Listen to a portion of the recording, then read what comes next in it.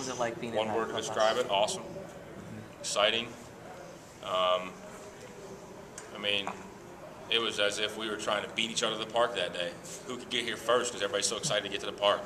You know, I mean, everybody's laughing and joking, and you weren't thinking. It was just, we're here to play. We're gonna go out. We're gonna do our job today. Let's go. Let's go get them tonight. And you know, winning's contagious and losing's contagious, as we've all seen. And we hit some road bumps. You know, we hit a tough stretch, and unfortunately, at the time we hit a tough stretch, the rest of our division went hot. I mean, Milwaukee won how many in a row, or how many? You know, it was like they couldn't lose. And you know, when that type of situation happens, it's nearly impossible to make up that deficit. I don't know. I mean, it was a great time, and it's something that I'm happy we were able to experience, and everybody got a taste of it. We didn't get a meal; we got a taste, you know.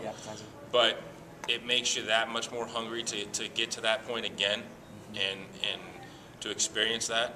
You know, I mean, we're not even talking about playoff baseball. We're talking about just leading a division and winning. You know, or being at top of your division, because we got a tough division.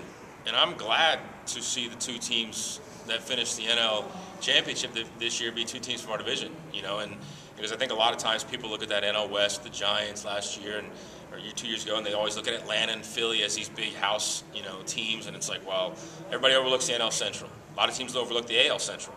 You know, they look at Texas and Anaheim, they look at the Yankees and Boston. And it goes to show you that, you know, the Central divisions aren't anything to just pass up. You know, we had a tough division last year. Which goes to show you that we can compete. You know, we did for 4 months. We were, at one point, the best at it over the course of 4 months.